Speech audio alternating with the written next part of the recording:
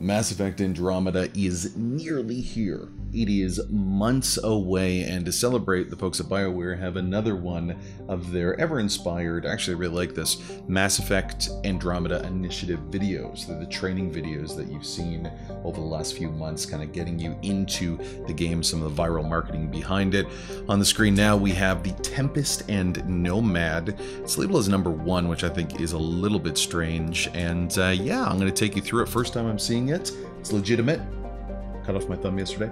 Very legitimate, so hopefully, you know, we'll get something great. Let's take a look. Here it comes, the briefing.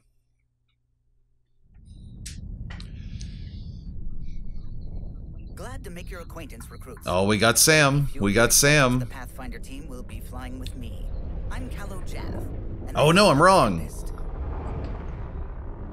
I've been her pilot since the early prototype days. Gotta be a Solarian. Gotta be a Solarian. Stealthy and easily the fastest ship in her class. Capable of doing 13 light. Getting a Morden vibe. A strong, strong Morden vibe with this. Of course, all that speed comes with some sacrifice.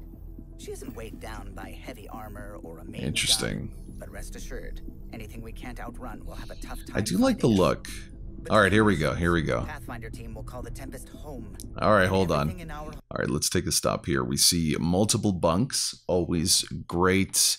Oh, God. See, this stuff is great because there's moments like this before we play the game where we can look at this and say, wow, I'm going to be in this place 100 times to talk to PB or Core or something like that. So really, really excited. Not a lot to go on here. A little bit of terrestrial plant life. Some of the helmets from the initiative. Let's continue. Home is state of the art. Our research room is available for R&D. Ooh, I like that a lot. Really, really digging that kind of the bridge opening area. Love it. This will be the space for gathering intel and cool. And working out their practical You remember in Mass Effect 1, that was something you did a lot. And I'm sorry, we're kind of getting bits and pieces of them speaking, but some of my favorite parts was kind of the group meeting aspect that we had when we were sending our results back to the council, and they kind of lost that a bit in Mass Effect 2 and 3. This looks almost identical. All right, let's keep looking. Upgrading everything from weapons to armor to the Nomad. Okay, so now we get to see the Nomad. It looks exactly like the toy that you can get. That's kind of amazing. I thought the toy, like, it almost looks like they dropped a toy in there. It's weird.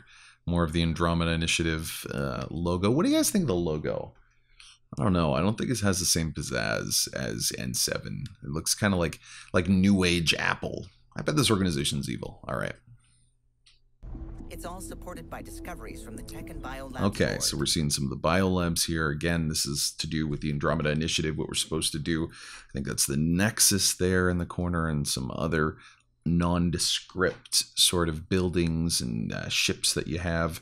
Very, very similar aesthetic. This could even be in-game because we see here we have a bit of the compass at the very top, which is cool.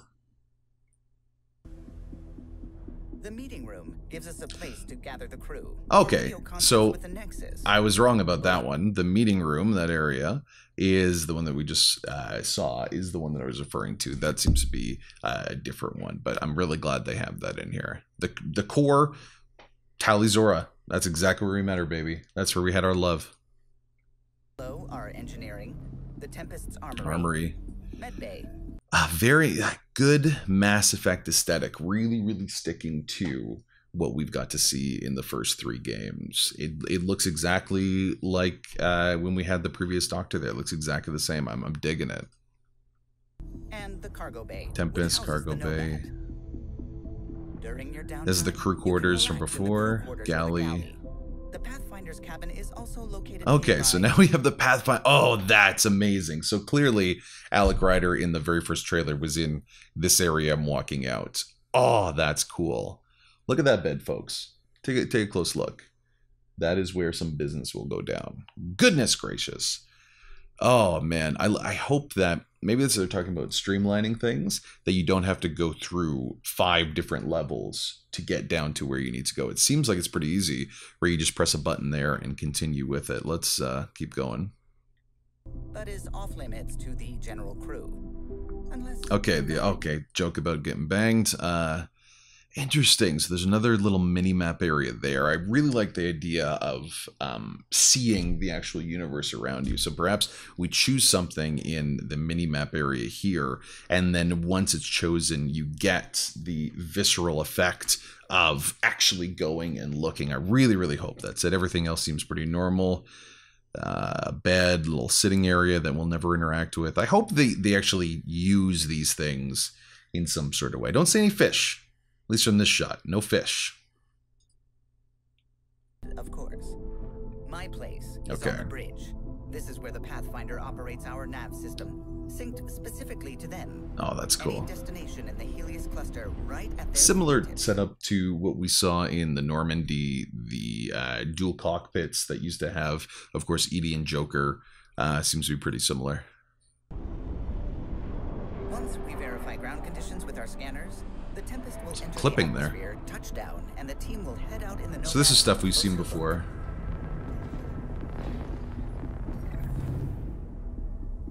This rover is the definition. It looks of like a toy. with twin hydrogen oxygen. Very much fuel like a cells, toy. An element zero core, independent suspension for each wheel. And Rest in peace. Oh, interchangeable 4 see? or 6-wheel Where's my Mako at? She comes equipped with a I don't know. rear-fueled injection boost to I'm not propel enjoying you that. forward, and in any tight spots, helium-3 micro. You gonna bounce? Oh, it's got the bounce. It's got the bounce, baby. The Nomad must be able to adapt to difficult conditions.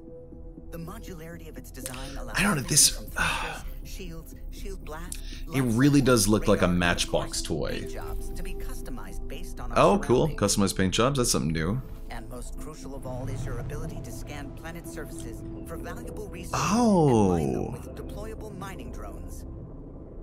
See, that's a small little addition, but that's kind of cool. So they really do want you to be able to actively explore and interact with the worlds with this little. That's neat. Have an entire galaxy to scout recruits. The next time I welcome you on board the Tempest, I hope to do so as crewmates. See you in Andromeda. Beow. That's always a great look to end on. And then, of course, there we have it. Not actual gameplay. Lies in deceit. So there we have another one done. The Tempest and Nomad. Didn't see a lot from this. We got to see the interiors of the ship. Let's take another look just really quickly at some of the interiors. Can we move forward a bit? No, we can't. So we got to see the inside of various parts of the ship. They had the exact perfect positioning. It looks pretty normal from what we've seen and can expect with the aesthetic. I'm digging his vibe too of our new ship's captain, the person leading us. I do like it. I think he'll really add something. I think they might be channeling a bit too much of Mortem with that. And yeah, the Nomad looks like a little Matchbox toy. But the Tempest, if they streamlined, made it Aqualine, so you don't have to go through 5 different elevators to choose your destination, then go out into the Kodiak like you did in Mass Effect 3 to actually go out into your destination. Very, very excited about that.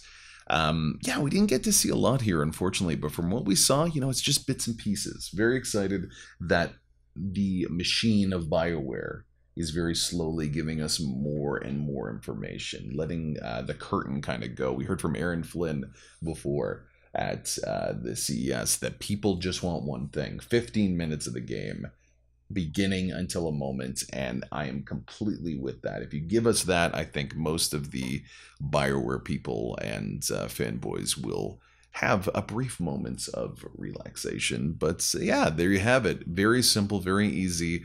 The Tempest and Nomad Andromeda Initiative video. There's 3 more of these to go. Likely, I'm taking my bets now. I've said it before in other videos.